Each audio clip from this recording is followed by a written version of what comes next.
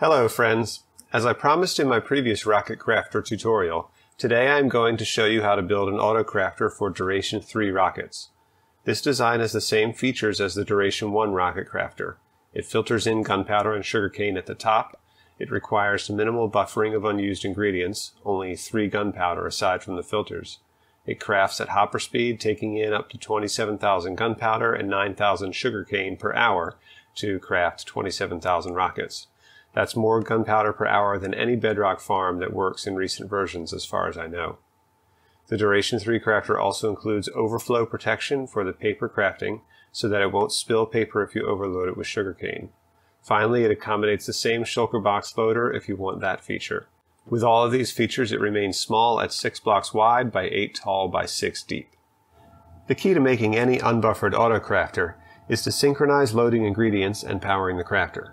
That's easy enough to do by using hoppers to load the crafter and hard powering the crafter itself.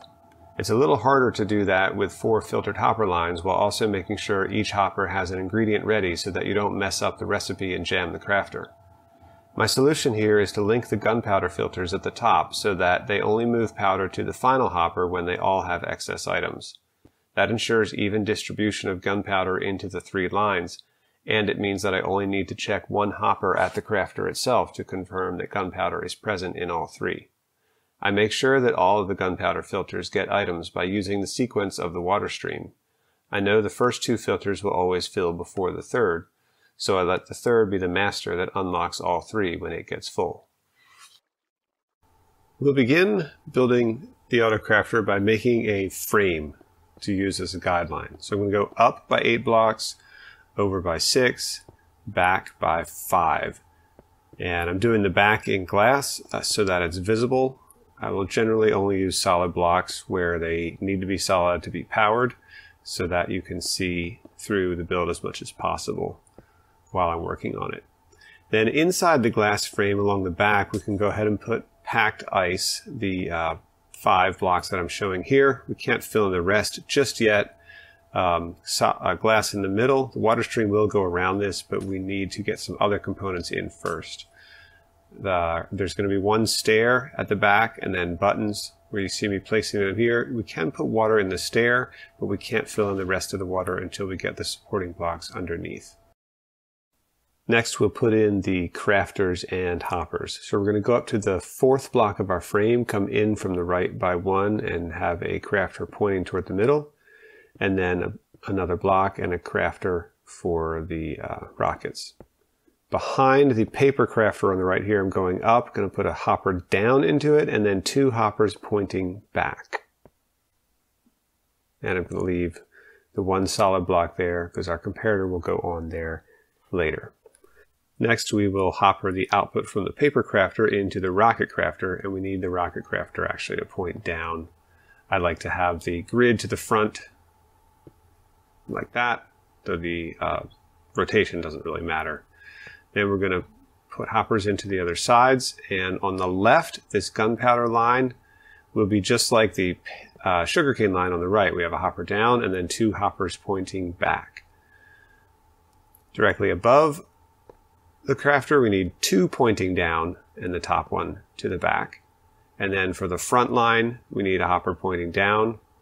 An empty container, like I'm going to use a dropper, but you could use a barrel, decorated pot, in this position, chest if you want. Then a hopper pointing into the side of that dropper, and bring another one back pointing into the front hopper.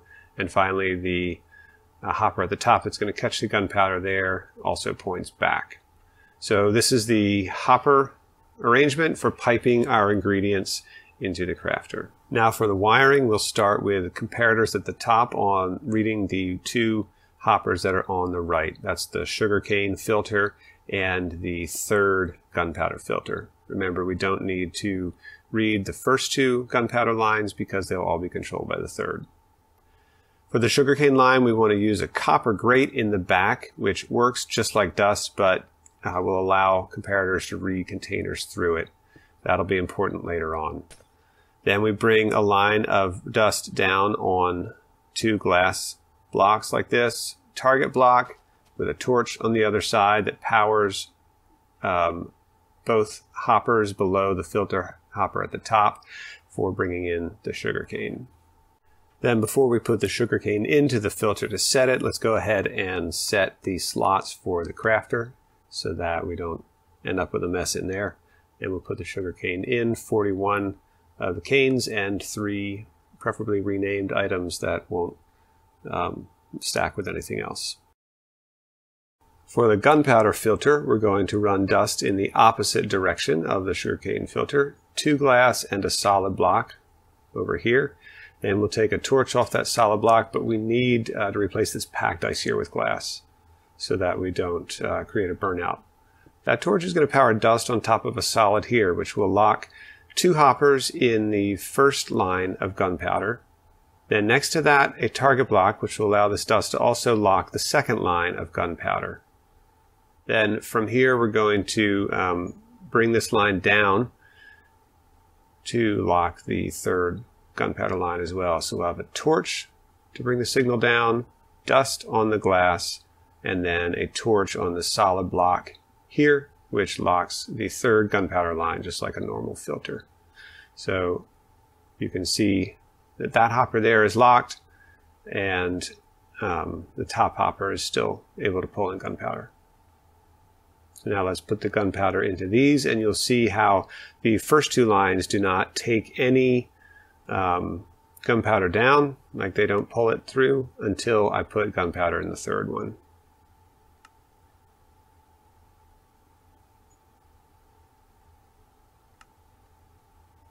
And see now they're all pulling. All right, for right now we need to take the gunpowder out of this crafter in the middle. We'll set the slots for doing our rockets.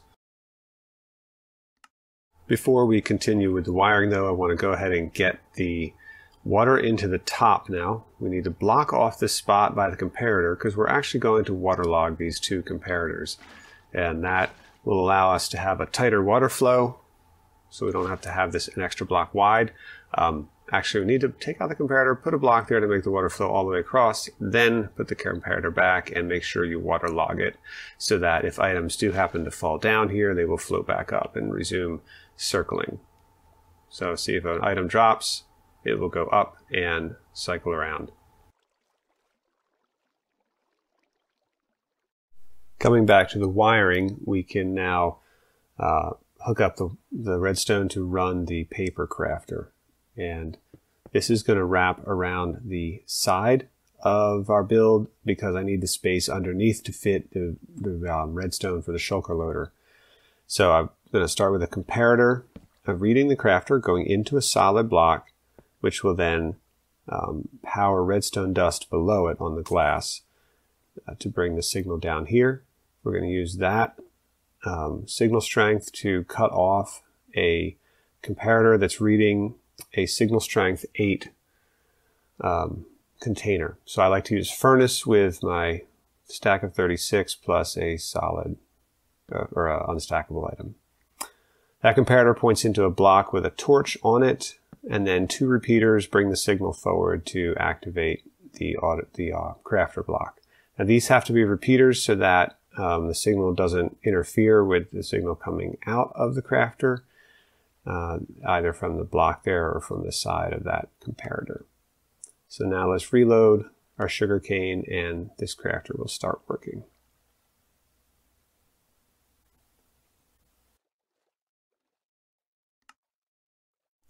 And now we're ready to swing around and power the rocket crafter, as well as detect when we actually have ingredients ready to go in. So let me remove this paper that has flowed through, and we'll start by reading the hopper that's going to have the paper. So we need glass block here, solid block behind the hopper, and actually let me remove that for a sec. I need to get a comparator here that's going to read the hopper through a solid block so that it can bring a signal out where there's space to do something with it.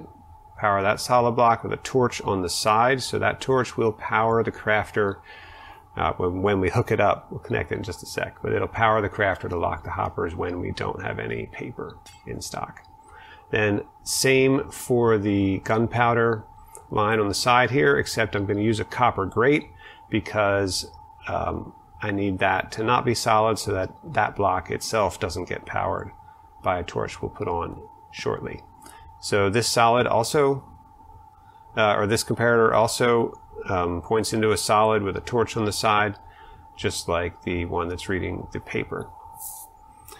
Now underneath, we're going to put a solid block behind and below the crafter with dust on it. That dust is what will power the crafter. Then a solid block above the dust to separate those two lines, the one for the filter above and the one for powering the crafter below. That dust will be part of a clock circuit that wraps around the bottom. So I'm going to put a torch on the side, and see, that's why we need the copper grate there, so that the comparator can read that hopper, but the copper grate doesn't get powered. And dust around. A repeater goes under that one solid block so that we don't get a signal from the solid block messing up our clock. And this will make an 8-game tick clock that, when it's not running, keeps the crafter powered to lock all of the hoppers. Now once you get the wiring done, you're going to want to throw in a little bit of sugarcane and gunpowder so that it has the chance to set up its buffering. When it's empty, the first rockets that it outputs will be duration 2 instead of duration 3, because it doesn't have the hopper or the gunpowder buffered in the hopper lines. But after the first crafting, it won't do that. It'll consistently make duration 3 rockets.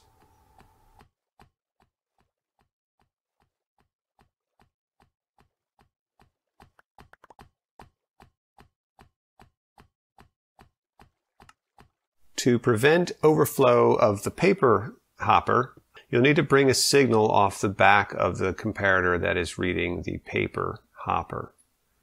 So I put dust on glass, and I'm going to make a line of 3 stair-stepping up and a block there to cut the dust line so that our gunpowder filter and our overflow paper line don't interfere. Then a sticky piston and a container of your choice. I'm going to use my favorite furnace, but you could use a composter, cauldron, chest, whatever you like.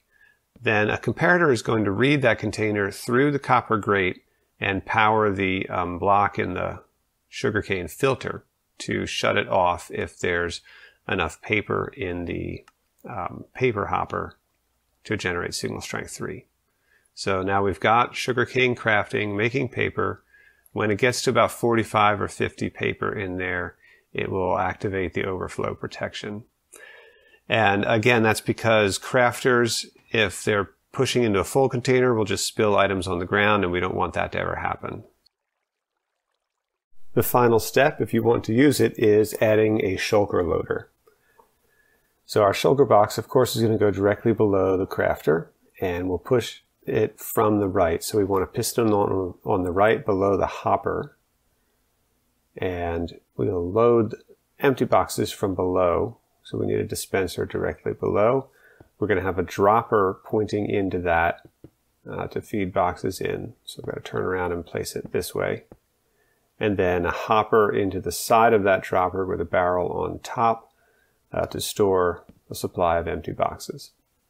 The full boxes will come out around the side here next to the input. So we need a barrel there.